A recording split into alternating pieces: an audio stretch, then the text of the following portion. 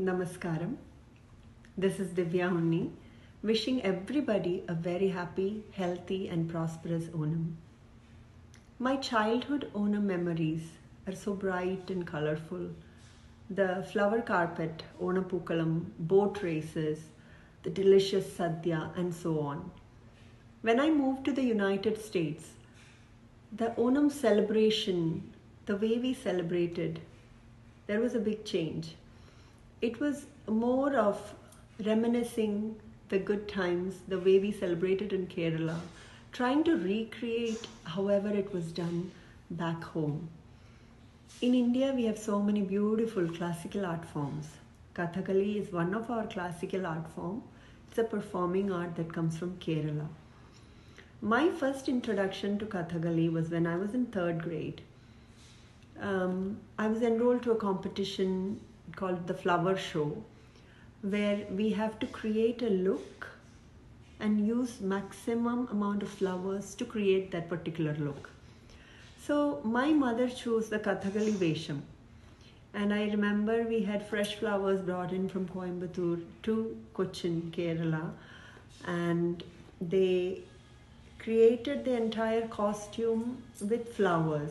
So already the costume is very heavy and elaborate, and on top of that they stitched flowers.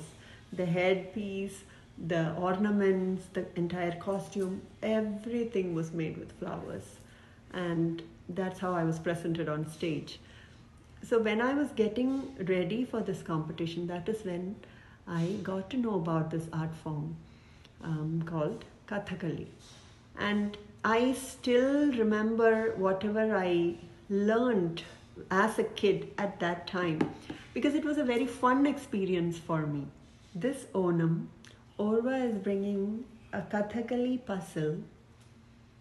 Aurva is cultural puzzles inspired from India, and I've seen the puzzles they've released before, and I'm so happy that they've come up with this innovative way of introducing our Indian culture to the next generation through puzzles.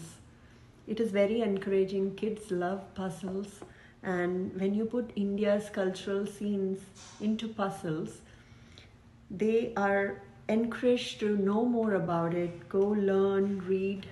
And when you open this, it comes with a nice little booklet that talks about Kathakali, and this is the scene from Mahabharata, the Dushasana Vatham, that they've made it into a puzzle.